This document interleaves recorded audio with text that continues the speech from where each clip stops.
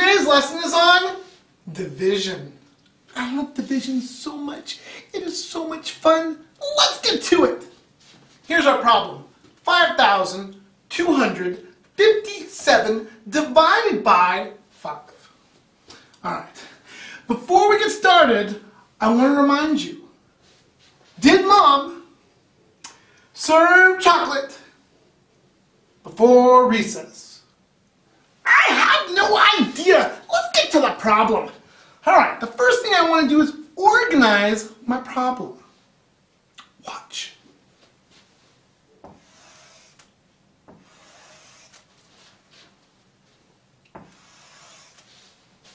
Alright, we're ready to go. First step. Divide.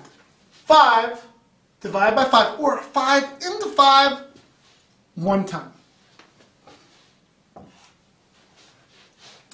Next step, multiply.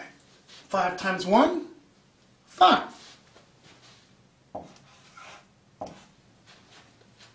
Next step, subtract.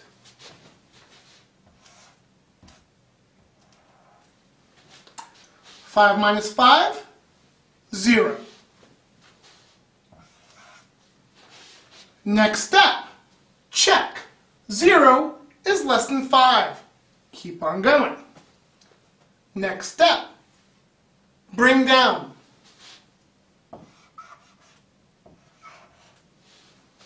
Next step, repeat the process. All the way back to the top.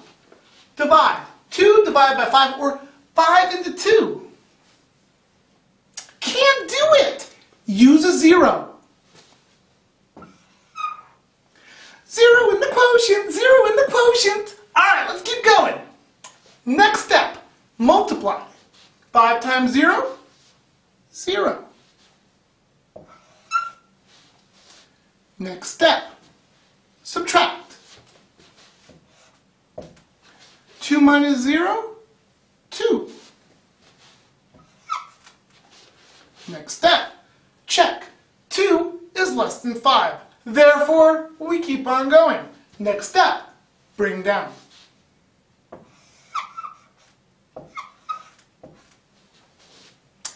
Next step, repeat the process all the way to the top. Divide. 25 divided by 5, or 5 into 25, 5 times. Next step, multiply. 5 times 5, 25. Next step, subtract. 25 minus 25, 0. Next step, check. 0 is less than 5. Keep on going. Bring down.